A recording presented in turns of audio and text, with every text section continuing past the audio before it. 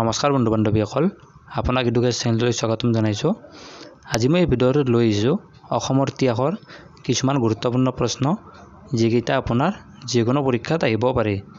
সেয়ে ভিডিঅ'টো শেষলৈকে চাই থাকক। Question number 1 When was the Treaty of Yandabu signed? Yandabu সন্ধি কেতিয়া স্বাক্ষৰিত হৈছিল? ইয়াৰ উত্তৰটো হ'ল C 1826।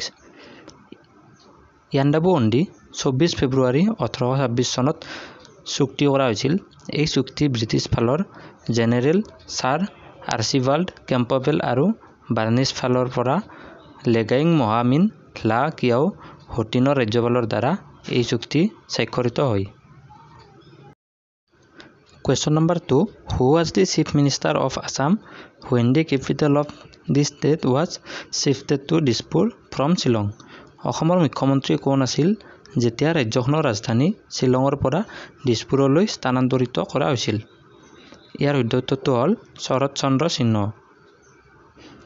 লগতে মনত ৰাখিব 1978 চনত অসমৰ ৰাজধানী দিছপুৰলৈ স্থানান্তৰিত কৰা হৈছিল। শৰৎ চন্দ্ৰ সিংহৰ পলিটিকেল পাৰ্টি আছিল Indian national Congress. Question number 3 In which year tea was discovered in Assam by Robert Bruce? কোন চনত ৰবাৰ্ট ব্ৰুছে অসমত চাহ আৱিষ্কাৰ কৰিছিল? ইয়াৰ উত্তৰটো হ'ব A 1823। Question number 4 The Ahom dynasty ruled the Ahom kingdom for approximately how many years? Ahom ৰাজবংশই প্ৰায় কিমান বছৰৰ পৰা আহোম ৰাজ্য শাসন কৰিছিল? ইয়াৰ উত্তৰটো হ'ব D 600 years। আহোম ৰাজবংশৰ বিষয়ে দুই লাইন কৈ দিছো, মনত ৰাখিব। মংমাওৰ এজন হান ৰাজকুমাৰ চুকাফাই পাটকাই পৰ্বত পাৰ হৈ অসমলৈ আহি এই ৰাজবংশ প্ৰতিষ্ঠা কৰিছিল। Question number 5 Which of the following ruler is popularly known as বীৰ চিলাৰাই? নিম্নলিখিত কোন শাসকক বীৰ চিলাৰাই বুলি জনা যায়? ইয়াৰ উত্তৰটো হ'ব শুক্লধ্বজ। লগতে মনত ৰাখিব বীৰ চিলাৰাইৰ পিতৃৰ নাম আছিল বিশ্বসিংহ আৰু মাতৃৰ নাম আছিল পদ্মাৱতী আৰু ভাতৃৰ নাম আছিল ৰজা Naranarayan. Question number 6 Which of the following king rebuilt the Kamakhya temple? নিম্নলিখিত কোনজন ৰজাই কামাখ্যা মন্দিৰ পুনৰ নিৰ্মাণ কৰিছিল? ইয়াৰ উত্তৰটো হ'ব B Naranarayan.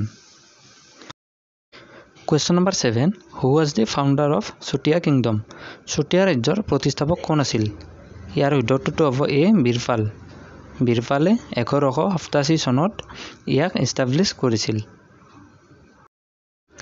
Question number 8 Who was the founder of the বৰ্মনা ডাইনাষ্টি? Barman ৰাজবংশৰ প্ৰতিষ্ঠাপক কোন আছিল? ইয়াৰ উত্তৰটো হ'ব C Pushya Barman. Question number 9 The first conference of Assam সাহিত্য সভা was held at অসম সাহিত্য সভাৰ প্ৰথম সন্মিলন ক'ত অনুষ্ঠিত হৈছিল? ইয়াৰ উত্তৰটো হ'ল শিৱসাগৰ। লগতে মনত ৰাখিব অসম সাহিত্য সভা 1917 চনত প্ৰতিষ্ঠা কৰা হৈছিল। Question number 10 In ancient times Assam is also known by the name of প্ৰাচীন কালত অসমক কি নামেৰে জনা গৈছিল? ইয়াৰ উত্তৰটো হ'ব B Pragjyotishpur. Question number 11 Which one was the capital of কাছাৰী কিংডম? তলৰ কোনটো কছাৰী ৰাজ্যৰ ৰাজধানী আছিল? ইয়াৰ উত্তৰটো হ'ল A Dimapur. Question number 12 Srimanta Sankardev was born in the year Srimanta শংকৰদেৱৰ কিমান চনত জন্ম হৈছিল? ইয়াৰ উত্তৰটো হ'ল C 1449 আৰু মৃত্যু হৈছিল 1568 চনত। Question number 13 The history of Assam can be divided into how many eras? অসমৰ ইতিহাসক কিমান যুগত বিভক্ত কৰিব পাৰি? ইয়াৰ উত্তৰটো হ'ব B 4 আৰু সেইকেইটা হ'ল Number 1 The ancient era, Number 2 The medieval era, Number 3 The colonial era আৰু Number 4 The post colonial era। এইকেইটা মনত ৰাখিব। Question number 14 Who among the following from Assam joined the famous Dandi March? অসমৰ পৰা নিম্নলিখিত কোনে বিখ্যাত দাণ্ডি মাৰ্চত যোগদান কৰিছিল? ইয়াৰ শুদ্ধ উত্তৰটো হ'ল এ Liladhar Barua Question number 15 Who was the first Assamese to fight against British ব্ৰিটিছৰ বিৰুদ্ধে যুঁজ দিয়া প্ৰথমজন অসমীয়া কোন আছিল ইয়াৰ শুদ্ধ উত্তৰটো হ'ল B গোমদাৰ Konwar Question number 16 Who introduced the silver coin named Narayani in the Koch dynasty Koch ৰাজবংশত Narayani নামৰ এটা ৰূপৰ মুদ্ৰা কোনে প্ৰৱৰ্তন কৰিছিল ইয়াৰ শুদ্ধ উত্তৰটো হ'ল Naranarayan Question number 17 This face of the coins of Ahom reigns was Choudhury ৰাজত্বকালৰ মুদ্ৰাবোৰৰ আকৃতি কেনেকুৱা আছিল ইয়াৰ শুদ্ধ উত্তৰটো হ'ল এ অক্টাগোনেল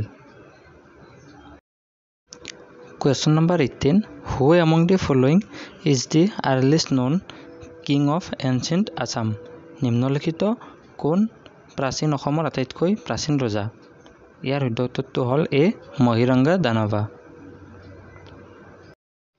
Question number 19 When did Ahom enter in the Brahmaputra valley Brahmaputra উপত্যকাত কেতিয়া আহোমসকলে প্ৰৱেশ কৰিছিল ইয়াৰ শুদ্ধ উত্তৰটো হ'ব এ 1228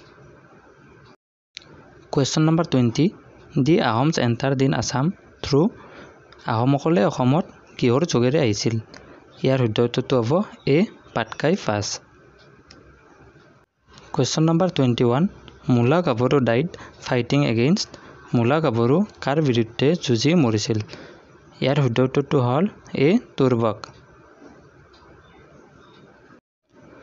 Question number 22 Name of the first Ahom king was প্ৰথমজন আহোম ৰজাৰ নাম কি আছিল ইয়াৰ শুদ্ধ উত্তৰটো হ'ব C Sukaphaa Question number 23 Who was the first king of the Koch dynasty Koch ৰাজবংশৰ প্ৰথমজন ৰজা কোন আছিল ইয়াৰ শুদ্ধ উত্তৰটো হ'ব D Biswa Singha Question number 24 Which of the following animals was used as the royal symbol of the ancient king of Kamrupa নিম্নলিখিত কোনটো প্ৰাণী কামৰূপৰ প্ৰাচীন ৰজাৰ ৰাজকীয় প্ৰতীক হিচাপে ব্যৱহাৰ কৰা হৈছিল ইয়াৰ শুদ্ধ উত্তৰটো হ'ব এ এলিফেণ্ট যদি ভিডিঅ'টো চাই ভাল লাগে লাইক কৰক শ্বেয়াৰ কৰক আৰু আগলৈ এনেকুৱা ধৰণৰ ভিডিঅ' চাই দেখিবলৈ আমাৰ এই চেনেলটো ছাবস্ক্ৰাইব কৰক ধন্যবাদ